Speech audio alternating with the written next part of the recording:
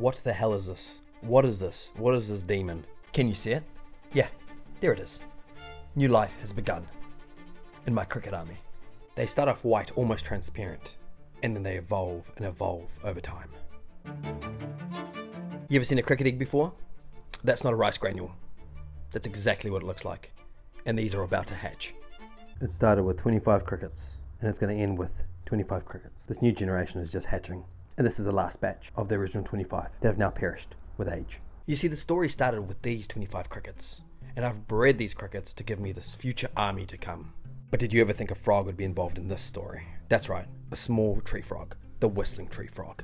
It's a gloomy night, and I need to prepare a home for these new hatchlings. It's really simple: a plastic tub, some paper towels, water, and you put the egg laying dish in there. And then they'll start exploring. Can you see them? I almost forgot the egg cartons for them to climb and hide. Once they start hatching, you've got anarchy. They're everywhere. There's hundreds. At first I was overwhelmed by the numbers, but then I realized they're easy. You just need to give them heat, food, water, and somewhere to hide. So what are we going to feed them, Max? Carrot, some spinach, and some dog food. That will do for today. So I place it carefully in all the tubs, so they all have access to it, and in one corner. It's easier for cleaning that way.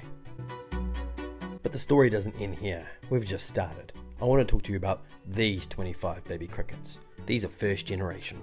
You see, these are my firstborns from my original OG 25 adults, and I'm keeping these guys separate, but for a purpose.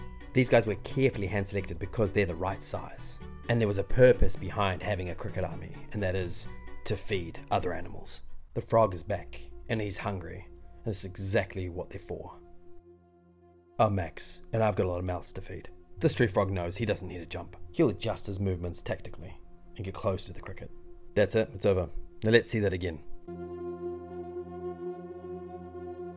An easy meal for a voracious eater. That's why I need a cricket army. So this was the story about the cricket army and the frog. And I'm going to leave you with this cricket, who just had a drink of water. Stay tuned for the next one.